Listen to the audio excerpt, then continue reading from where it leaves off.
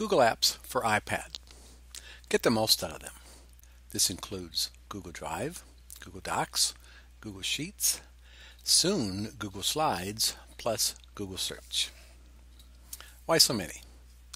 Google Drive is for organizing, folder creation, uploading photos or videos, sharing, and more. Docs is for creating docs, plus offline editing. Sheets create spreadsheets and offline editing. Slides will be coming soon for creating presentations, hopefully also with offline editing.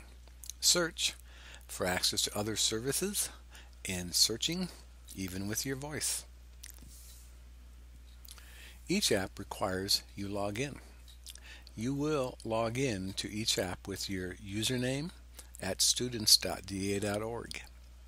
Google Apps is always your username at students.da.org. Each app has settings. If you tap in the top left corner by the three lines, you'll see the settings.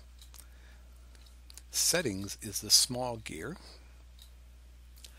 Also, here is what is starred on the device and actually a way to open Google Drive.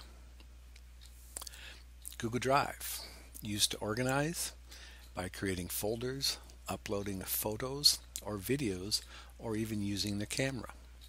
You can even make a new document and a new spreadsheet, and probably soon in the future, a new presentation. In the Google Drive app, if you press on the circle with the eye, it will open up the details where you can see how to share, remove, move, star, rename, and actually who has access. Notice the folders with the silhouettes. That tells you that those folders are being shared. Google Docs app. New doc, you simply click on the plus sign. You can view in icon mode by pressing on the grid. You access the settings under the three lines, and again you press on the eye for more information under the details. Google Sheets, very similar, plus sign for new sheet, view in icon mode or grid view, access the settings, press the information to show details.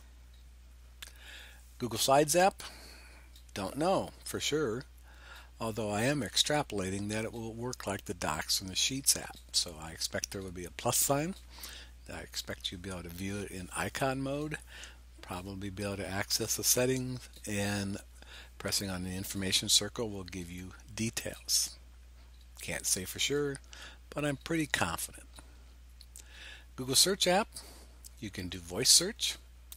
You can click to get apps. Once you're in apps, you can use it to edit Google Sites.